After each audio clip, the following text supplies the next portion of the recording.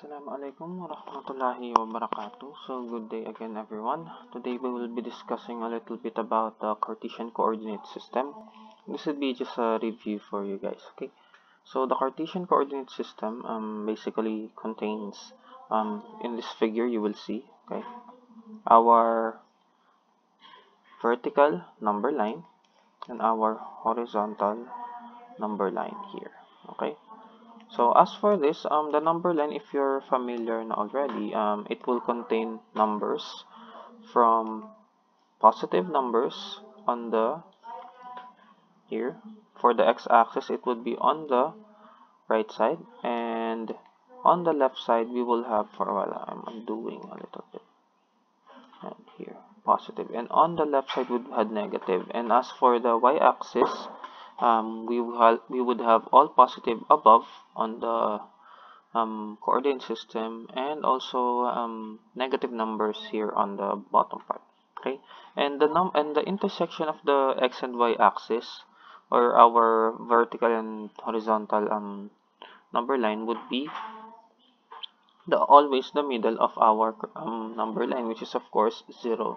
And in this case, since this is a coordinate system, meaning we will have a specific value for x and y always on each specific point that we will create, okay? Always a point, or a value for x and y. So for this case, we call all the values on the x-axis being abscissa,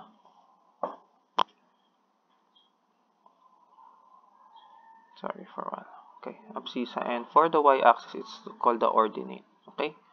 So the ordinate and abscissa. And again, each point will be consisting of two values being x and y. So in this case, our middle part, would be 0 and 0. Okay. Next one, we will discuss about the quadrants. Okay. So if you would notice in our figure, it's divided into 4 parts. Okay, being the first quadrant, second quadrant, the third quadrant, and then we have the fourth quadrant.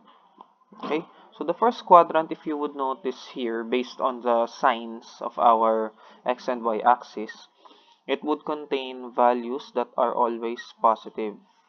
Okay, and then for the second quadrant, we would have negative and positive, because the x here is negative and then the y is positive. Okay, and then for the third quadrant, we would have both negative, and for the fourth quadrant, we would have positive and negative. So this would be the general case when it comes to the signs of our x and y, our quadrants. Okay. Now, as for the for example, say I locate a point here. Let's say we have a point here. Yan. The point here will obviously have positive and positive because it's on the first quadrant. But what if the point lies on the axis? So what would be the value of this one? Is it positive or negative or what? Now in this case, if the point lies on the axis, the value would be dependent on whichever side it is on the on the axis. For example, it's on the positive side, so therefore our given will have positive for x, and as for the y, it would have no value because it's on the center. Okay, now as for here, if your point will be located here, okay, you would have negative for x and 0 for y, and for this one above, you would have 0 for x and positive for y, and for down here, you would have 0 for x and negative for y. Okay, so this would be for our axis. Okay, and why am I discussing this one? Because it's very easy for you to locate your point even if you are not plotting it on the Cartesian coordinate system, based on the signs. Okay, so for example, I have this one. Example number 1. Say I have 2 and 0. So where do you think this one is? So checking the signs, this is positive and 0, and you are reminded that if I have positive and 0, then definitely it's on the positive x-axis here. So it would be on the positive x. Sorry, let me positive x-axis. Okay? So why? Because it's positive and 0. And this is positive and 0. It's on the positive side of the x-axis. Okay? So, again, knowing the sign of your given will be easier for you to identify its location in the Cartesian plane instead of plotting it. Okay? Another example, say I have negative 3 and negative 4. The sign here is negative and negative. And if you will check, oh, it's in the, it's color, ano kasi, white kasi. Oh, it's on the third quadrant. So, therefore, your answer here would be on the quadrant number 3. Okay? So, again, it's easier for you to locate your points, okay, if you know the sign. And the location would be just simply, I will list it down. You will have your quadrants, 1 up until quadrant 1 up until quadrant 4. And you would have your end, positive and negative, x or y axis. And lastly, we have the origin. And origin would be, of course, at 0, 0.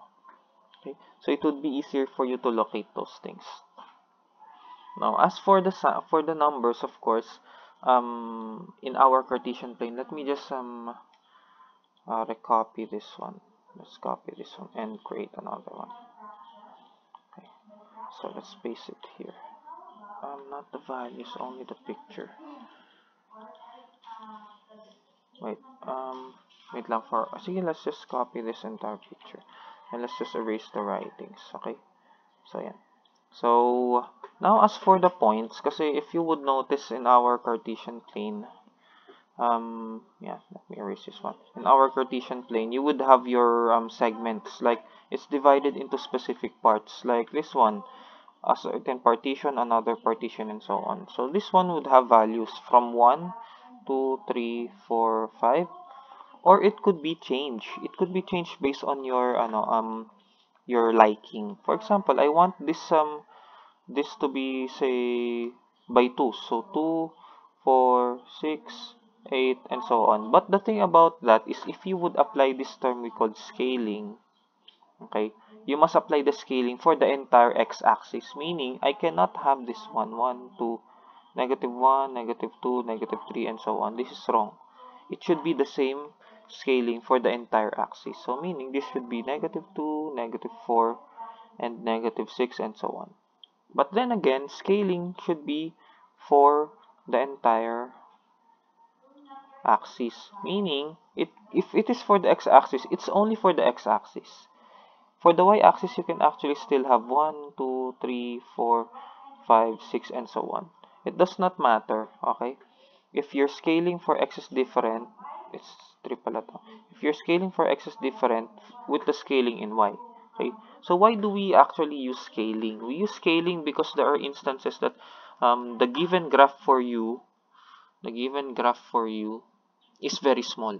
Okay, like this one, yan. It's small, and I think it's limited up until 1, 2, 3, 4, 5, 6, 7, 8, 9, 10. It's only up until 10. And you are given a point that you need to locate at, say, 16 and 4. If you will try to locate 16 and 4, the x would be 16. But look at here. The x is up until 10. So, I would try to scale down this one into 2, 4, 6, 8, 10, 12, 13, 14, 16. So, your point here is in the 16. Okay, so x. And then for the y, I would leave it as is. So, I will put this at 4. So, meaning your point would be somewhere here. Okay, scaling is okay long as you are consistent for the entire axis. Okay, and that is again the points in our Cartesian plane. And then again, yun nga, reminder lang, from the origin above, it's always positive. From the origin below, it's negative. From the origin to the right, it's positive. From the origin to the left, it's always negative. Okay? And plotting points, I do hope that that would be easy for you. But I will just teach you one way that I plot points.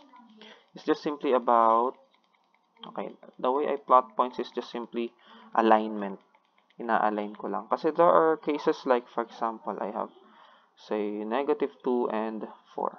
When you are checking for the value for x and y, okay, for x, you start from the origin. This is one way po.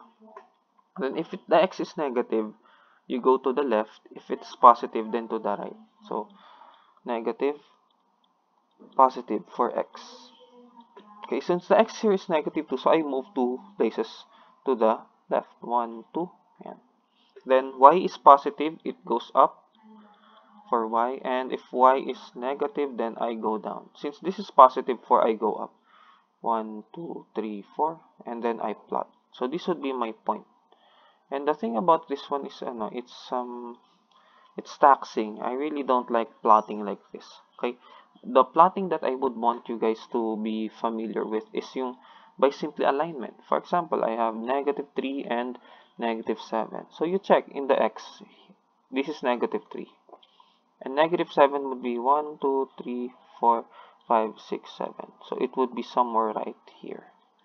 Check if it is aligned. Yes. If it is aligned, yes. Then you're good. Okay? So you don't necessarily need to create that that specific dashed line. Okay? You just simply need to align. Okay? And check whether am I correct or not. Okay? And that would be for plotting points. And also, identifying points would also go with that alignment thing. So you will check, this is negative 2.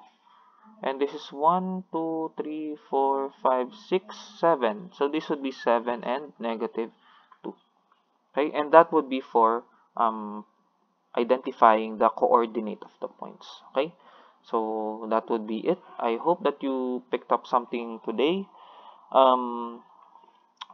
If you would have any other questions, just chat me in our chat box or review the video again.